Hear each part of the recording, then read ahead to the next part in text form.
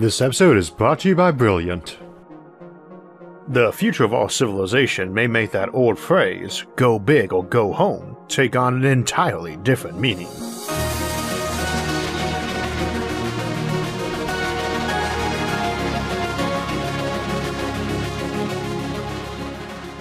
Something we discuss a lot on this show is the sheer immensity of possible future civilizations, those which might colonize billions of stars each, with untold billions of people around them. Indeed, we've discussed how we might house a billion people in this solar system alone, and even trillions right here on Earth. But something we never have addressed before was how an individual can stand out in such an immense civilization, and at first I was actually a bit surprised it did so well as a potential episode topic in one of our recent polls. Upon reflection though, it makes sense. Folks in past civilizations could more easily lie to themselves about their personal importance. Frequently, there were only a few thousand to maybe a few million folks in your whole nation, most of whom did not even know what a million was, and for the supermajority of them, their existence was virtually exclusive in a community of maybe a few hundred to a few thousand. Nowadays, we are quite aware our population is nearing 8 billion, and by last count, over half of them were active internet users. This channel, incidentally, isn't even the top 10,000 on YouTube in terms of views or subscribers, and while more and more folks in classic media have added YouTube to their means of reaching their audiences, there's still a big difference between a famous YouTuber and pretty much anybody in a movie or TV show, or syndicated radio program or a New York Times bestseller. And yet millions of folks have watched an episode of this show, and I would guess at least a million folks recognize my name, or fairly characteristic voice, and associate to space or science or robots or aliens and so on. That's about 1,000 times more folks than I ever aspired to have recognized me, and I won't play false that I do not enjoy having so many folks enjoy my work or the respect I get from it.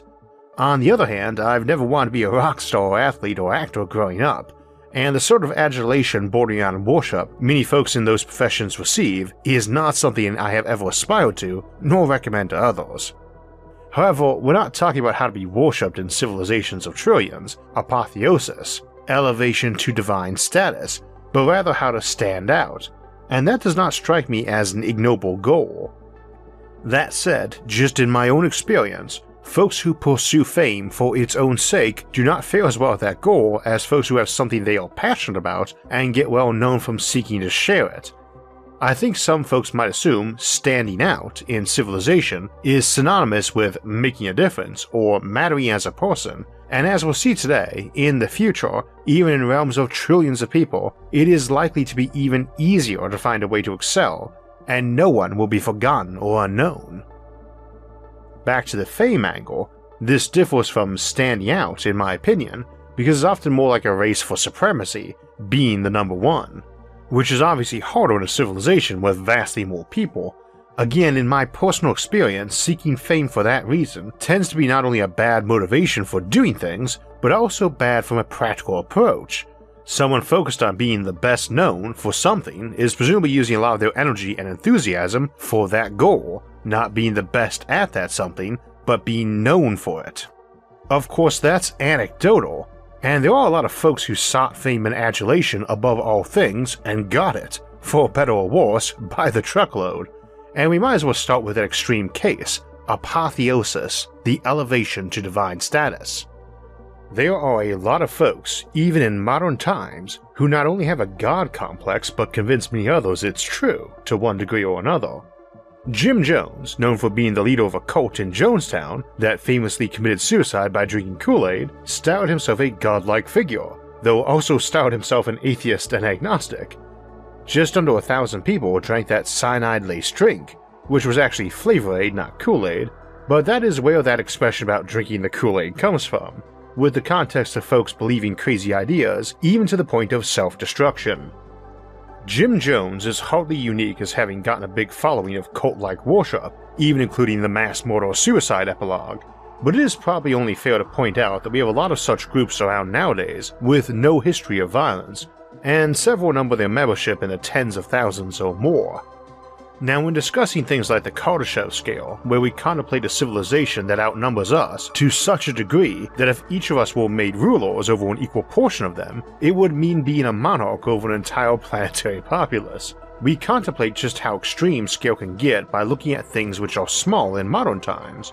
In a world of a few trillion people, the Jonestown Massacre proportionally would have been more like 1 million people. Imagine if you woke up one day, turned on the news, and saw the entire population of Trinidad, or Estonia, or Cyprus, or Delaware, or Maine had just committed suicide. Similarly, the principal figures of worship for most folks these days are Jesus, Mohammed, and Buddha in about that order, with a combined 5 billion followers. In a population of 1 trillion, scaled exactly as now, you'd have 300 billion Christians, 240 billion Muslims, 150 billion Hindus, 70 billion Buddhists, 30 billion Sikhs, 20 billion Jews, and around a dozen others who would scale up to our modern Earth population, or those largest modern religions of billions, if the human population rose over 1 trillion. But it also means something like Raelianism would have perhaps 12 million followers, the population of Belgium, similar for Scientology, and the Church of the Jedi. Though it's often hard to accurately determine numbers from those groups, it does mean we would generally be discussing a number of followers parallel to the populations available to many a great ancient empire. We also currently have around 250,000 YouTube channels with over 100,000 subscribers, which would also scale up to populations equal to or larger than Belgium or Illinois or my own home state of Ohio. Scaled up, I would presumably have just under 100 million subscribers, about what PewDiePie has, and he'd have nearly 14 billion, almost twice the current world population. So a lot of today's discussion depends a bit on what we mean by stand out, because the flip side of that is you could be ruler of a nation larger than modern nations like Germany or England, with as many folks in your land as the greatest Roman emperor or some of the most famous kings, khans, and caliphs, and yet be standing out no more than mayor of a mid-sized city of tens of thousands. And honestly, most folks either do not know their mayor's name or know it but little else and care not. Few would be recognized on sight by the typical person a couple towns over. Only mayors of famous cities like NYC or London tend to be internationally known. Heck, my wife has been elected state official for around a decade and represents our district in the legislature, had her face on 100 big signs and all over media ads for the elections, and we rarely get recognized walking through stores in the area, let alone outside the district. And I shouldn't say we, I'm virtually unknown and that's not really unusual. Until modern times with cheap photography, it would be fairly unusual people would recognize any person of note outside that noteworthy person's immediate friends or minions. The king might have some statues, coins, or paintings of himself, but even that is rare. Only Hollywood and primetime TV have traditionally, for less than a century, allowed virtually anyone to be known to everybody else on sight. Even governors of states or the senators from them are rarely recognized outside their own state, and honestly only in them for having spent millions of dollars plastering their face all over the media. Now, however, we have a paradigm shift. There are still places where no one owns a camera, but those are increasingly rare, and where they are common, everybody has tons of photos of themselves. That's recent too. Photographic cameras have been around for 2 centuries now, but didn't become common household items till the last 60 or 70 years. Around a decade later, photo IDs on driver's licenses started getting common, though photos on passports have been around even longer, and of course newspapers had been running photos for the better part of a century by then. Nonetheless, there's actually not that many photos of folks from then, and I'd say that a lot of folks have more photographs taken of them in any given month now than the average person got in a decade prior to advancements like Polaroid photos, disposable cameras, digital cameras, and of course smartphones and the selfie. Now though, with smartphones and selfies and social media, we've got more visuals and text from most people out there on the net than would fit in the typical Wikipedia entry on all but the most famous folks. That's not going anywhere either. Computer memory has been plateauing a bit in recent years, but it's been decades since every bit of text a person might have ever written would fit on a hard drive with no room to spare. And these days a terabyte of hard drive costs about as much as dinner at a modest restaurant. We do more photos and at higher resolution, and videos too, but the reality is that we could compress an individual person's whole life down to a gigabyte of text and images, and still know them better in word and deed, visually and by text description, than any human who lived before the invention of the camera. If we assume someone made a decent AI or bot that crawled the web, gathering and compressing someone's life down to a gigabyte, all of their text, a few photos from each year, some very compressed audio and video, then even at modern costs of about $25 a terabyte, and even if we assume backups and replacements made that $100 a decade to maintain that terabyte, that means storing someone's 1 gigabyte compressed life history will cost $1 per century. And that was with some extreme redundancy in there and an assumption hard drives would get no better or cheaper in terms of storage per dollar. Every single episode I've done in full 1080 HD takes up around a terabyte, and I'd imagine most folks who've watched those all know me better than all but my closest friends and family, in spite of them not being videos about myself. My weekly audio journals are probably more informative and much smaller, and I don't compress those, they are WAV files, because memory is so cheap. Most biographical Wikipedia entries don't even have a photo in them, mine does not, just a couple pages of text tops, which is still more than most great kings had written about them in their time, and that level of recording at modern storage costs would let us store the whole current human population at similar detail for maybe $100 a century, and who seriously believes we maxed out hard drive technology? So yeah, you are around forever. Oh, maybe not forever, forever is a very long time, but even without huge improvements in storage tech, it would probably need to be longer than human civilization has been around before anyone started feeling like your data need to be compressed down to the kilobyte region. So where standing out really means being remembered, almost everybody alive today is covered, and if you're watching this, then you're in that number. Standing out in terms of being noteworthy or respected, that is harder, or appears to be at first glance. However, consider the trend we have seen in recent times. It is a bit sappy to say that everybody excels at something, but generally speaking, almost everyone has at least a few skills, hobbies, interests, trivia, etc. that they are really into and good at.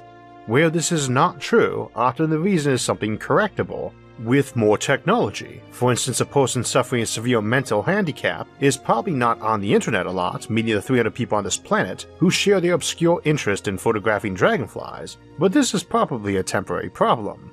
Where intelligence is dependent on hardware, which is to say your meat brain, we will probably be able to correct any deficiencies or shortcomings this century, long before we got to 1 trillion people.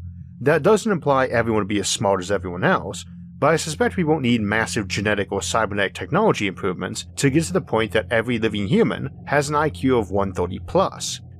If you're in that zone, then you can pretty much do anything you want in life that's intellect and skill focused if you want it enough. We have this whole civilization paradigm of physical or mental excellence that assumes you get born with those. Neither is really true, but that initial genetic package definitely matters, and honestly I doubt it will by the end of the next century at the latest. Your intelligence or height or so on in genetic terms is an accident of birth, not the product of scientific mastery. Do not assume that will be true for anyone born a century from now, or that they would be stuck to their initial genetics, natural or tailored. That would also make it seem even harder to excel if everybody can be smart or tall or strong or pretty, but it does mean that when we say you can do anything you set your mind to, that it won't be quite as hyperbolic of a statement. Being motivated and driven is the most critical part of succeeding at something or being well known for it. That's not a feel-good formula either. It's thoroughly researched that being driven or obsessed is the most common shared trait of the powerful and successful. Nonetheless, that initial genetic package or some injury of youth or the good or bad fortune of your early childhood education and development just really impose some tough hurdles. Now, often those hurdles are exactly what brings someone to a state of excellence, but I think most of us would agree life has plenty enough challenges in it that if someone loses an arm, or is born without it, we probably shouldn't be holding off on offering them a prosthetic or cloned replacement limb so they can rise to the challenge of living without it. It is easy to stand out if you are born to grow to 2 meters tall in a world where most folks only get to 1.7 or 5'7", and it probably makes it much easier to excel at basketball, but you'll still work your butt off if you want to get in the NBA. If anyone can be born to grow to any height their parents want, or have themselves modified as an adult to the height of their choosing, this is no longer an edge, though I'd be curious if folks opted to keep getting taller and taller, or all be the same height or some other equilibrium came in.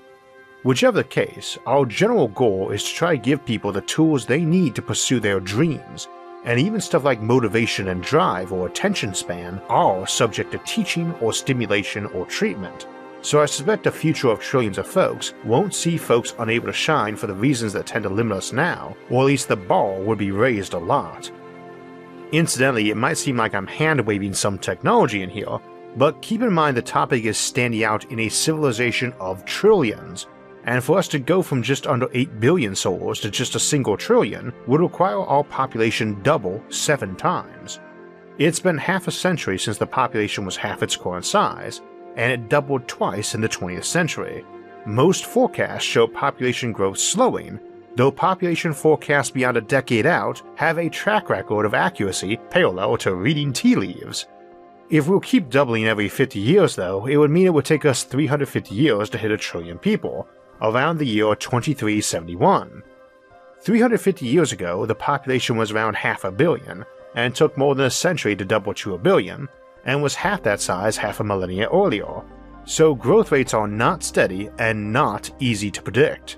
For instance, a technological advancement in birth control can see a population growth drop, while one in extending healthy fertility ages can make it rise, and if someone invents true radical life extension, for health, vigor, and fertility for centuries, population growth might easily beat out doubling every half a century. So if it takes us 3 or 4 centuries, or longer, to get to a trillion humans, then we should assume a lot of technological progress, especially given all the extra scientists a population that size has, and their extended careers. Such being the case, I don't think there's much of a stretch to assume folks born to that era would enjoy vastly better overall health and resources, better technology and techniques for learning and living, much as we do now compared to ancient days. If that life extension comes into play, as it probably will, then you might see folks alive today, maybe even watching this video, sitting around with their 10 times great-grandchildren who might easily number several thousand in total. That is one way to stand out, be patriarch or matriarch to a clan of descendants so large they could people a world, and possibly a motivation for space colonization. We can support a trillion folks on Earth with certain technologies on the horizon, see that episode for details, but we would like to see a day when most folks do not live on or around Earth. Whether it's terraforming planets or building artificial worlds, one way to stand out is to go to some new and small place and help forge it and grow it. That's the critical component though, not space colonization in and of itself, but the forging of tons of new communities. We could be talking about seasteading artificial islands on our own oceans, or orbiting O'Neill cylinders home to 10,000 folks or some asteroid mining colony of a few thousand, or some virtual world folks spend much of their free time in, or even effectively immigrated to. We already see this in motion, groups developing social media focused on very small things. Our show has a couple Facebook forums, one has 25,000 members. My wife and I took up beekeeping when we moved this spring, and she joined a Facebook group called Women in Beekeeping, which I noticed has tens of thousands of members, bigger than our own Facebook group. But there's another smaller group of the same name, and I also spotted forums for beekeepers of Australia, Botswana, Kenya, and Ohio, each with thousands of members. Many a space or science discussion forum I've joined over the years has broken up over ideological reasons, driving out members who don't agree if Mars or the Moon should be forced, or if space should be vegan, or if one political party is clearly better than another. That, incidentally, is part of why we restrict political and ideological posting in the SFIA forums. I have seen way too many space and science forums break in half, and often in half again, or turn into echo chambers from that. However, in a population of trillions, a group as specialized as the Ohio Beekeepers Facebook group, 7,000 members, would have several million members, and presumably break into even smaller groups with even bigger specializations, like the beekeepers of Megadome 1 of the Shackleton crater on the Moon, who focus on genetic improvements to bees for maximum low-gravity yield, not to be confused with the other group of the same name, whose members believe in the use of robotic bees, and are themselves a breakaway of the Lunar Lava Tube Pollination Cohort, whose 100,000 members have a lobbying group with the Lunar Congress. Incidentally, next week's episode is the future of farming and agriculture. Among that group of 1,000 people who share a passionate love of building houses of cards in low-gravity environments, you are the one known for the most innovative designs. The topic does not matter. I think folks will gravitate to group sizes as focused as the membership size permits them without being too small. What do we mean by too small, or the reverse, too big a group? Well, this is probably tied to something like Dunbar's number, usually given at about 150 to 160 people, a concept from sociology that is the estimated maximum number of close relationships a person could have at a time. We suspect this maximum number of close relations is probably a factor in when tribes or communities divide or new subgroups tend to form, and may be critical to successful interstellar space colonies. But that's probably not a rigid number, and I tend to suspect that one of the most important but least discussed types of mind augmentation we will see in the future are those that allow us to have a higher Dunbar's number, or retain passion for activities, or personal relationships more easily and longer, or get bored less. This is an interesting note as well. One thing commonly suggested to folks who worry about not being remembered or significant in life is that everyone is equal in the eyes of their creator, who knows all they've done as well and better than even they do. I can't speak to that, but it is very likely that a superintelligence, such as a post-human or strong AI, really would be capable of maintaining millions or even billions or trillions of interpersonal relationships, and tracking all those little personal details we often don't know about even our closest friends and family, like what their parents' birthdays were, or their child's middle name, or their favorite type of sandwich lunch meat. One way to make everyone stand out more is just to make it easier for us to know more people and see how they shine. Expanding and strengthening that network allows a broader and stronger fabric of relationships to be woven. That might be even better than letting everyone shine brighter. After all, the sun is far brighter than any light humans have ever made, but it is just one of hundreds of billions of suns in a galaxy that is itself but one of countless billions. In such an immensity, even an empire of 1 trillion worlds is but a fly speck. And really, in all that vast space in the sky, who would even notice if a star like ours just flickered out one day? Let alone care if one tiny person living in one tiny town on one tiny world around that sun disappeared. Of course, the answer to that is that a lot of folks would notice if you disappeared, and as we grow in numbers and technology toward 1 trillion and even beyond, that will only increase, not decrease.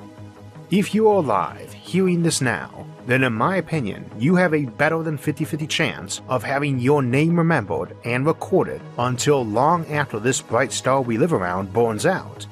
And all you need to do to stand out is find something you love and pursue it. And in the future, this will only be easier. And even though our star is but one in countless trillions in a vast empty sea of the night, that does not mean it shines any less bright. So we have a couple of announcements to get to along with our upcoming schedule, but first, I was talking today about how in the future we would probably have gotten far better at educating people by having learned more about what's critical to learning. But one eternal truth about education is that hands-on interactive learning is almost always vastly better than trying to learn things by rote memorization of dull facts or assertions. This is something I keep in mind when writing episodes, and something our friends over at Brilliant understand too, as why they are constantly seeking to improve the interactivity of their content. They are already the hands-down best website and app for learning math, science, and computer science, but they have once again upped their platform to a new level, with even more interactivity on topics like their Geometry Fundamentals and Calculus in a Nutshell courses. They joined the recently updated courses Pre-Algebra, Mathematical Fundamentals, Algorithm Fundamentals, and Scientific Thinking. On Brilliant, it is not about memorizing or regurgitating facts for a test. You can just pick a course you are interested in and get started. Feeling stuck or made a mistake? You can read the explanations to find out more and learn at your own pace. If you'd like to try out Brilliant for free and get 20% off a year of STEM learning, click the link in the description below or visit brilliant.org/IsaacArthur. Also, on today's topic of standing out in a giant civilization, let me give a shout out to my friend Brian Keating on his new book Think Like a Nobel Prize Winner, where he distills his interviews with several Nobel Prize winners. Brian's also one of the best astrophysicists out there, and he runs a YouTube channel that delves in that topic and others with a fascinating and informative style. I will link that channel, and his books are definitely worth checking out. Speaking of things worth checking out, a common problem humanity has often faced is how to feed itself, and we'll check out that topic next week and explore what advances are emerging in the field of agriculture as we look at the future of farming. Then we'll have our October Sci-Fi Sunday episode, Sentient Planets and World Consciousnesses, on October 7th to discuss the popular sci-fi idea of living and thinking worlds, and if they might occur naturally or be created by high-tech civilizations. Then we'll take a look at the concept of convergent evolution, aliens who look or act like us, and then at artificial intelligences who might also act like some of us, the misbehaving ones, with a look at criminal AI. Now, if you want to make sure you get notified when those episodes come out, make sure to subscribe to the channel and click the notifications bell. And if you enjoyed the episode, don't forget to hit the like button and share it with others. If you'd like to help support future episodes, you can donate to us on Patreon or our website, isaacarthur.net, and Patreon and our website are all linked in the episode description below, along with all of our various social media forums where you can get updates and chat with others about the concepts in the episode and many other futuristic ideas. Until next time, thanks for watching and have a great week.